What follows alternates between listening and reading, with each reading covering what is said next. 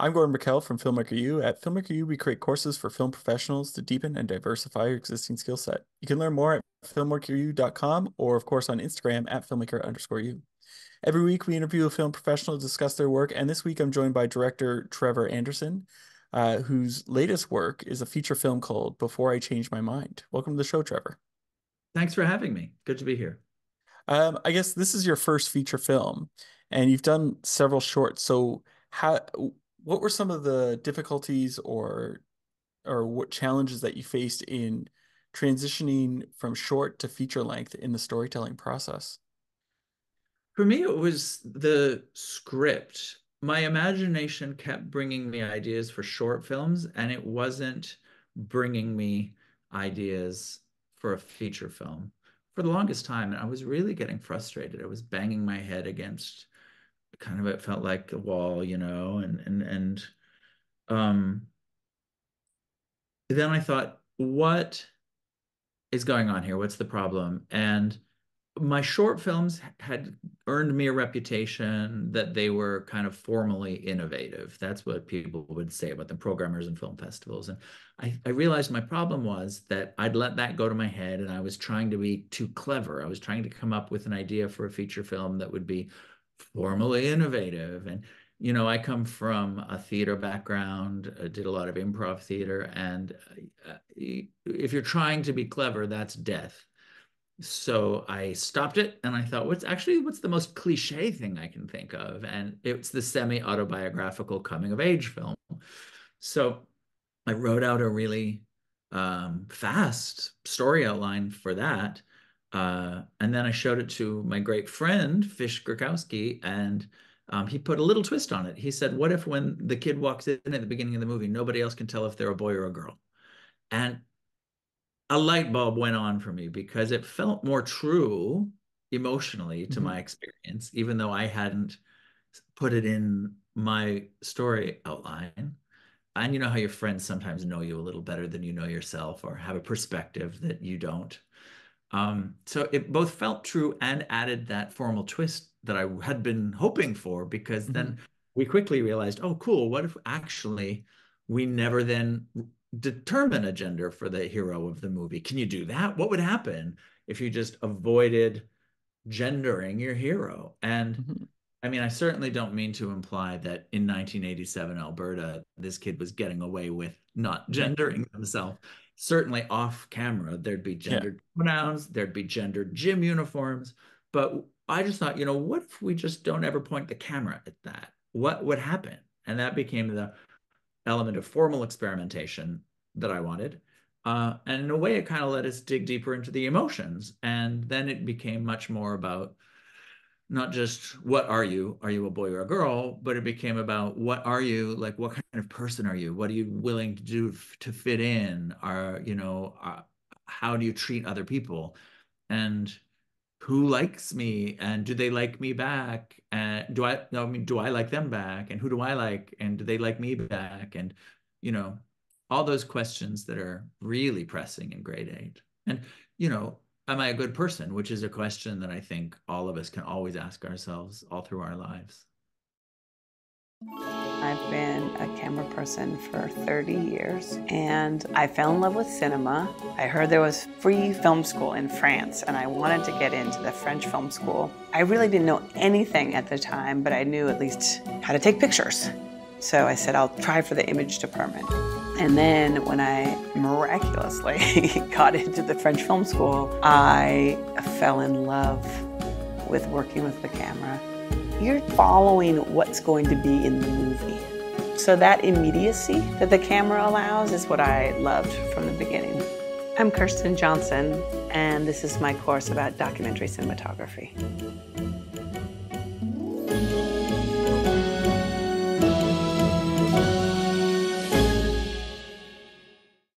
What's interesting is, so when I was watching it, I was sitting there and I was like, it's set in the 80s. And I was thinking about the difficulties, being non-gendered in the 80s might be, right? And there's sort of that sort of set of difficulties that a person would have gone through. And then I think about nowadays where we have all these, like in Alberta, they're in the process of passing a law against the transgender community.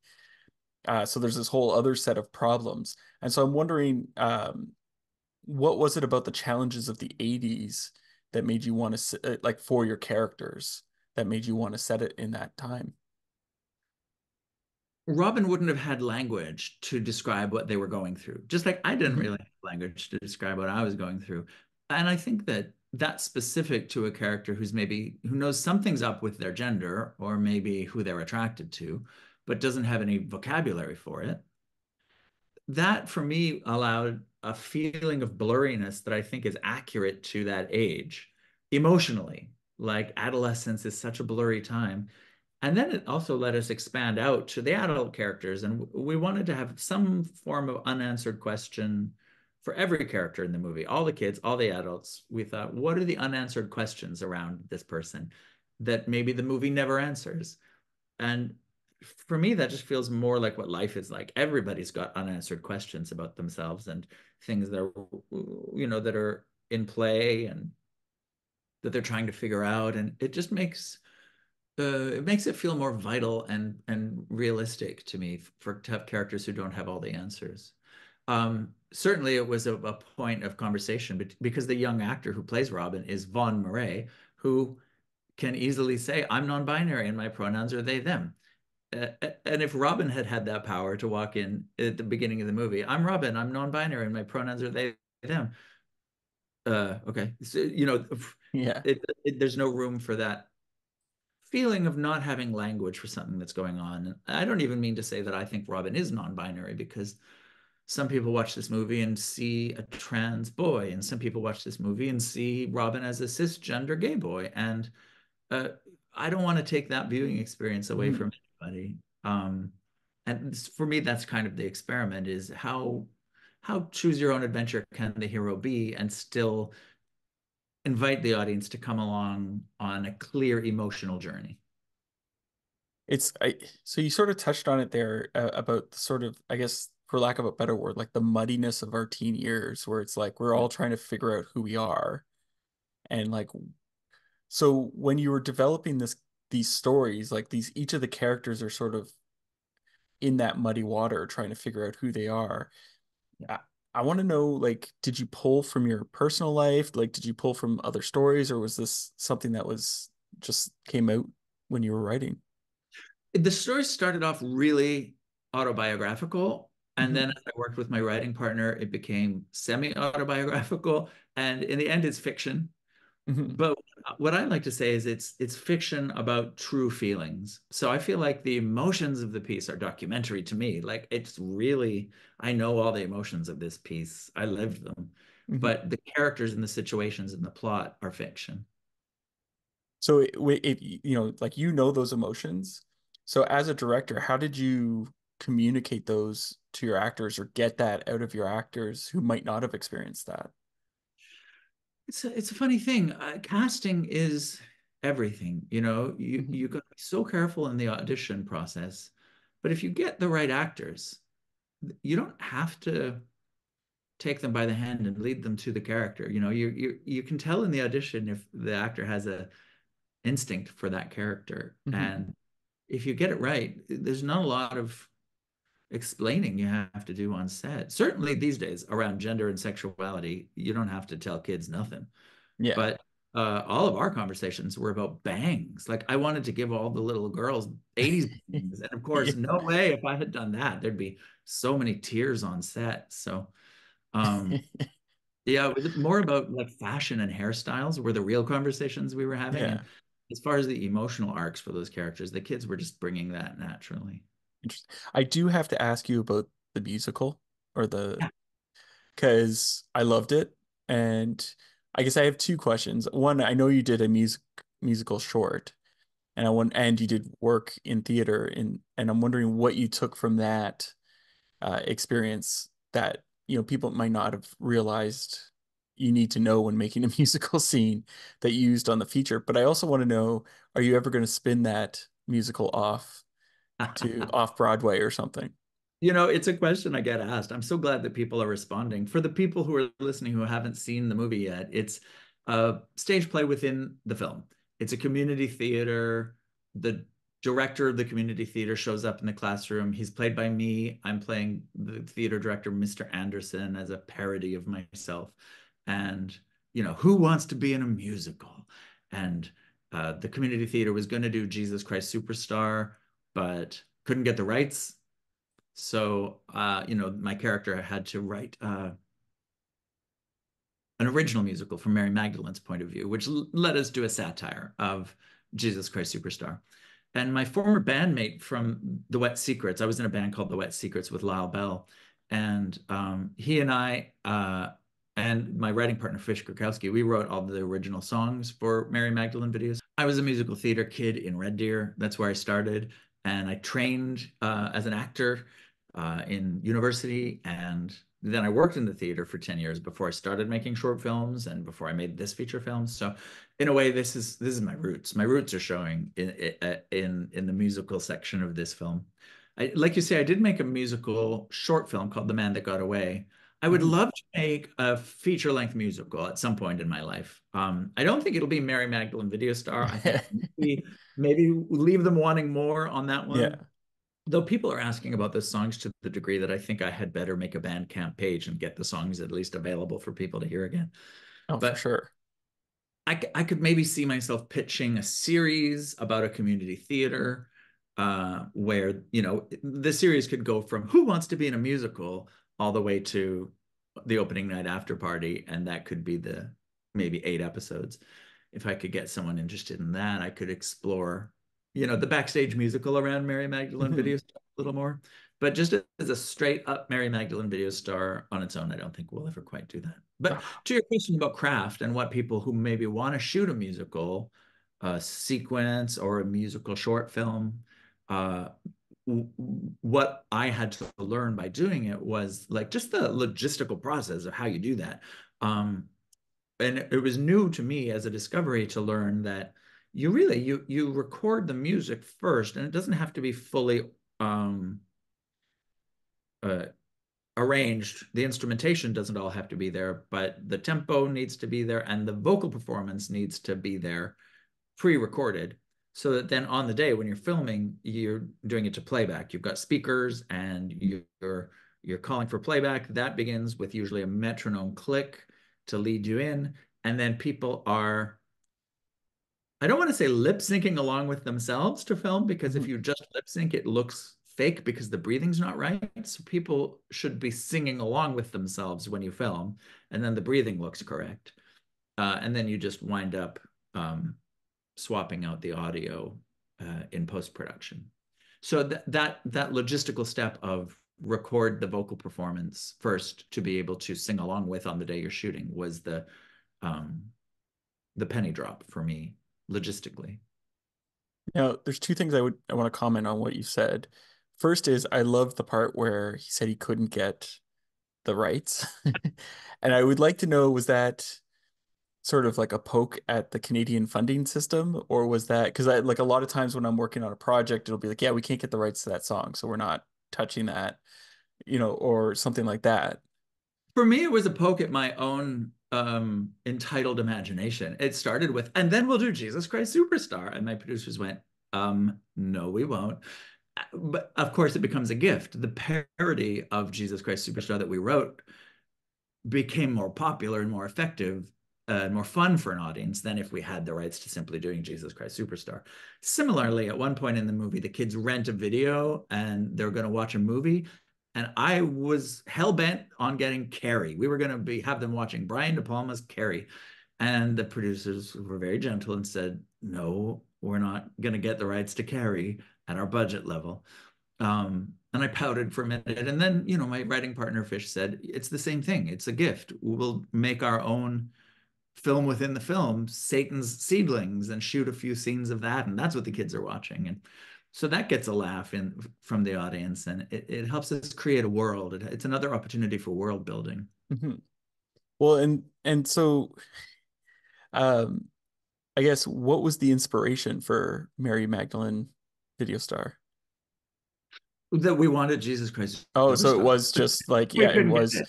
I thought Literally. afterwards you were like, okay, let's build In a the different piece.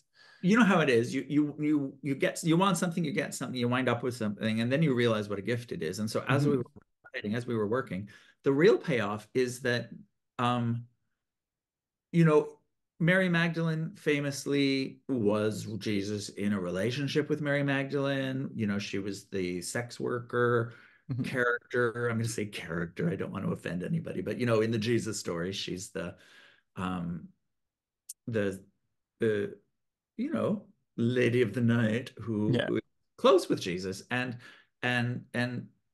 so there's that debate of like, what was their relationship, which lets us in the parody stage musical, Mary Magdalene can say to Jesus, like, what even are we, boyfriend and girlfriend or what?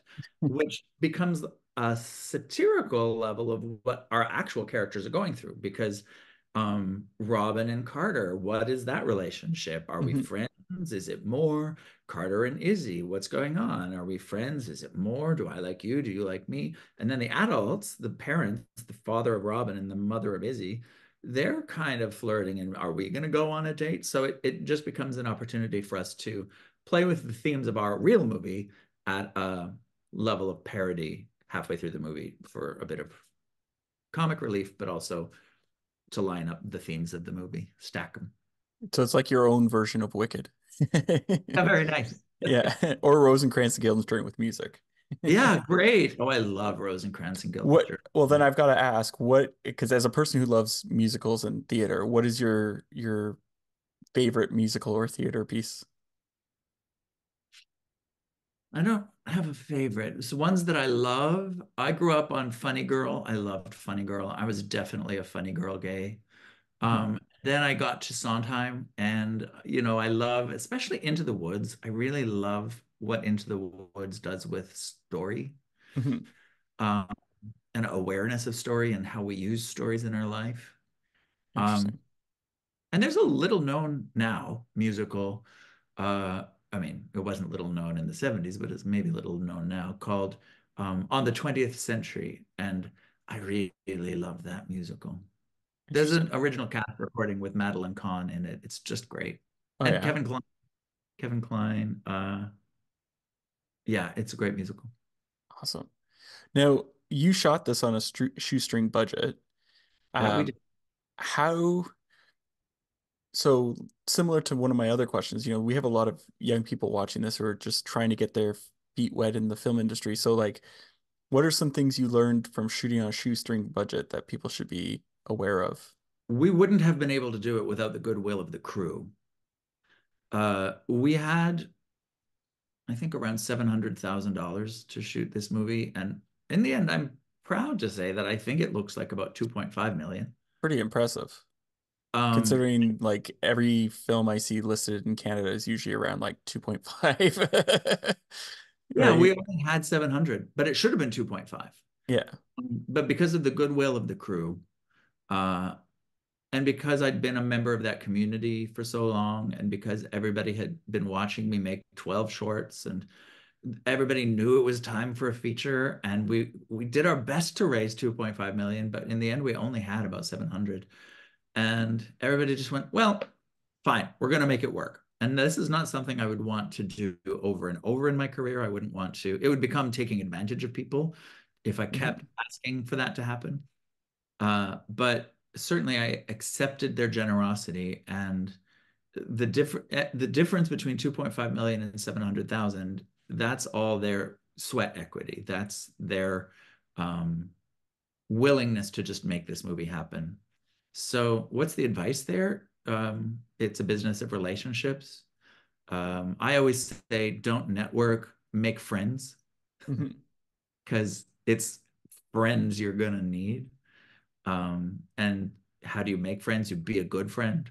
So, Yeah. I, maybe it's coming from community theater, maybe it's coming from a smaller place originally, like the Edmonton theater community, but it is really the personal friendships you have with people that are your greatest resource, especially at 3 a.m. when you lose faith and you're Yeah. having your dark night of the soul. You better have some friends you can text who've got your back. So it's put in the effort, be a good Yeah. friend, and be a member of a community. Now, is there So, when I was researching for this, I had seen various, um, questions sent to you about, like, what's your favorite this, what's your favorite that. But is there a particular moment in the film, or like a scene or a performance that uh, you were just really proud of that you got to work? The ending is tricky. The ending, Hmm. the last 15 minutes of the film, the tone changes, and I can talk about it without giving it away to the audience who haven't seen it. But um, I know that for some audiences, it members, it works. I know from reading Letterboxd, for some audience members, it doesn't work. You don't read the don't read the Read letterbox. the Letterboxd reviews. That's my real advice to emerging filmmakers. Don't Yeah. read the Letterboxd reviews. But when I see it with an audience and I feel that moment work, when I feel the tone change in the last 15 minutes of the film, it's a tricky thing to do because you want to lay a trail of breadcrumbs for the audience where they don't see it coming, but once it happens, it feels earned. And you can look back and see the clues that were leading you to, oh, something like that is maybe going to happen. When you, in hindsight, you can see how it makes sense, but you don't see it coming. That's a tricky thing to try to do. And so when I'm sitting in an audience and I can feel it work, and I can feel the audience go along with the intensity of the last 15 minutes, with these three-dimensional characters that hopefully we've earned this from. Hmm. Um, and then it's hard to say without giving it away, but there's a tender moment at the end between Robin and Tony. Yeah. Uh, that there's always an audible reaction in a theater to how much of an emotional relief it is to see these two kids connect like that. That for me is like when I know, oh, good, they came along on the ride. Now, I have one last question for you. What would you say is your favorite guilty pleasure film or TV show to watch? Guilty pleasure implies that it's not something that you would feel impressive saying. Like I can easily say Yeah. now my favorite thing is Feud, Capote Yeah. versus the Oh, that's a Fonz, good but one. that's not a guilty pleasure. That's just a pleasure. That's everyone knows that's Hmm. quality stuff. What is my guilty pleasure film or TV show? I mean, am I such a basic gay that I'm going to say RuPaul's Drag Race? That's a I'm good show. so Yeah. sick of it. I'm so sick of RuPaul's Drag Race, but I watch it and it hooks me. So I guess maybe it's just as a basic gay answer like RuPaul's Drag Race for a guilty pleasure. Well, thank you so much for letting me interview today. Thank you very much for taking the time. I appreciate it. And that's it for this week, everyone. Make sure to check us out at filmmakeru.com, or, of course, on Instagram at filmmaker_you. I'm Gordon Burkell. Thanks for watching.